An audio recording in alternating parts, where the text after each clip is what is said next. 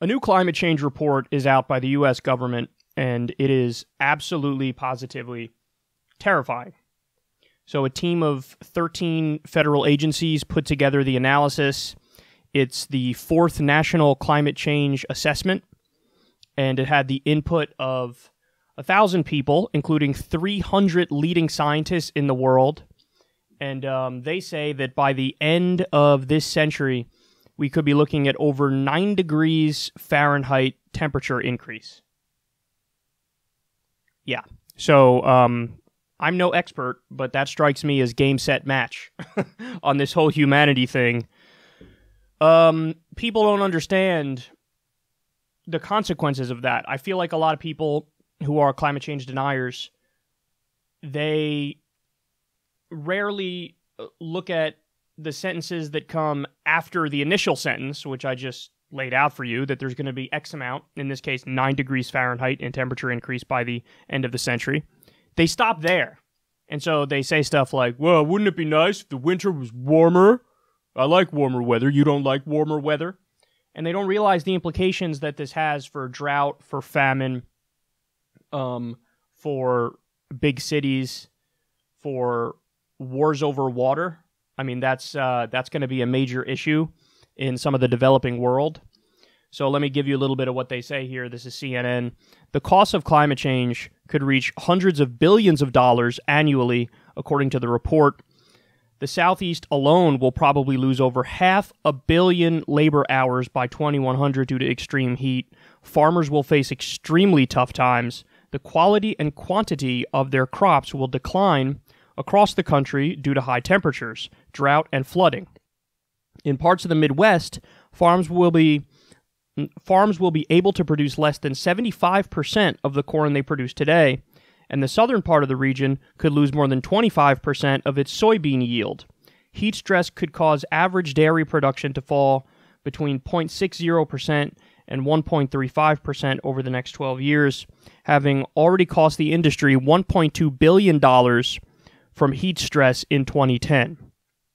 When it comes to shellfish, there will be a $230 million loss by the end of the century due to ocean acidification, which is already killing off shellfish and corals.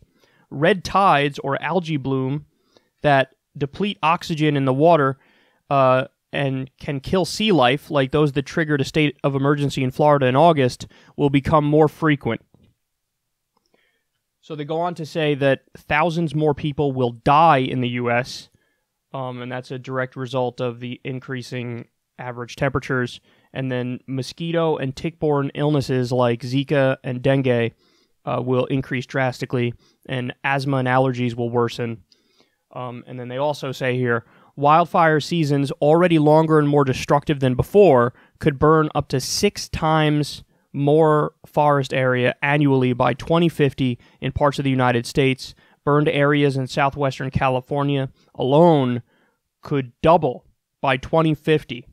Dependable and safe water for the Hawaii, the Caribbean, and others are threatened by these rising temperatures. Along the U.S. coasts, public infrastructure and $1 trillion in national wealth held in real estate are threatened by rising sea levels, flooding, and storm surges. Energy systems will be taxed, meaning more blackouts and power failures, and the potential loss in some sectors could reach hundreds of billions of dollars per year by the end of the century, the report said. The number of days over 100 degrees Fahrenheit will multiply. Chicago, where these days are rare, could start to resemble Phoenix or Las Vegas with up to 2 months' worth of these scorching hot days. Chicago turning into Phoenix or Las Vegas in terms of how many high-temperature days they have. Up to 2 months of 100 degrees or more is what they're facing. Yeah, absolutely devastating. And the thing that struck me about this is it doesn't matter what your political ideology is, because there's honestly a little something for everybody in this. So if you're somebody who's on the left, you know, it doesn't take much to convince you at this point, given all the evidence that's out there already. The fact that there will be drought and famine. By the way, another thing that we've talked about previously is that the parts of the Middle East will be uninhabitable by the year 2100, which means an even bigger refugee crisis. But that's the point. When you look at the environmental impact, it's an absolute disaster. When you look at the human toll, it's an absolute disaster. But for the people on the right, it's an absolute disaster economically, which is something that, should appeal to what they say their belief system is. That, they don't want big government. They don't want to have to partake in the giant effort to ameliorate the ills of climate change, which we're definitely going to have to do. Well, then the answer is simple. The more you do up front, the better it is. And there's a giant economic opportunity waiting for us if we were to go down the green energy, renewable energy route and try to build a totally green energy economy in a short time frame. See, they talk about it as if climate change is going to destroy our economy because we're going to have to wean ourselves off of fossil fuel. But the reality is that's where the next economic boom is going to come from. I mean, there's already, the fact that we have one degree or another of a technological boom happening, and it's, been happening to one extent or another since the 1990s. But the next, direction that we can go in, which will create many jobs and billions of dollars in wealth, that would be a green technology revolution, a Green New Deal, which is why it's kind of hilarious when you have people on the right and corporate Democrats who are staunchly opposed to the actions of Alexandria Ocasio-Cortez and the Justice Democrats who are saying, no, we can't wait anymore. We need to do a Green New Deal, and we need to do it ASAP. So let's form this committee, get the legislation ready, and let's go, because we don't have time to waste anymore. And the thing that scares me is every time one of these climate change reports come out, the findings are, oh, it's worse than what we thought the worst-case scenario was. That's devastating, and that's terrifying. And, the common thing that everybody says is, oh, think about your children or your grandchildren or your great-grandchildren. Bitch, think about you. Look at what's happening right now. As a direct result of climate change, you have, increasing extreme weather events on both ends of the spectrum. Both ends of the spectrum. So that's why you get, like, Trump coming out there a few days ago and saying, looks like a record cold streak on Thanksgiving. What happened to global warming? Well, there's a reason why climate change is the term that's used more often now. Sorry about that. Just hit the microphone. There's a reason why the term climate change is used more often now. It's a more accurate descriptor because you do get extremes on both ends of the spectrum.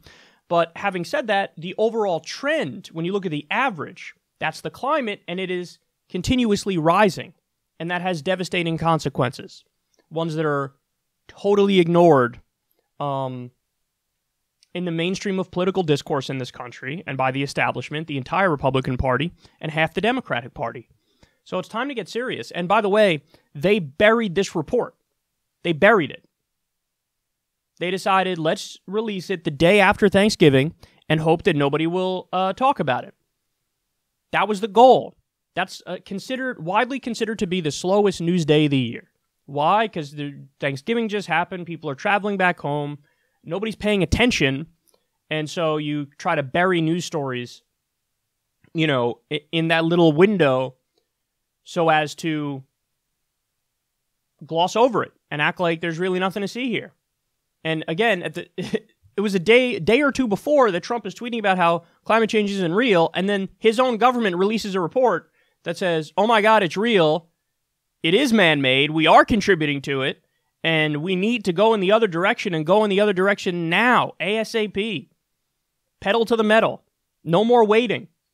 So we got to get on it, and we have to view it as an opportunity, because it is an opportunity in terms of growing the economy in new ways. Yes, the transition will be difficult for some people who are in that industry, who are in the fossil fuel industry. But, it was a hard transition for people who were in the Morse code industry when the telephone came out. That didn't mean we shouldn't start using telephones.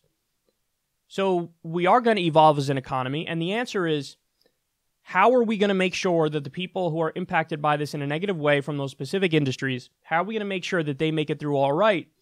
And that's where the government comes in, and that's where a Green New Deal comes in, and that's where jobs programs come in. And it's time. We can't wait anymore. How many more reports do we need? How many more studies do we need? We see them endlessly. And the best that the other side can come up with, if you could even call it a side, is big oil-funded rebuttals, which just raised out. And obviously, I don't even need to get into the fact that it's a conflict of interest if the people whose livelihood and profits depend on not addressing climate change, if they're the ones who say, hey, we shouldn't do anything on climate change. So, can't drag our feet anymore, man. Here we are. Devastating report, and unfortunately, it's going to get a lot less coverage than it should get.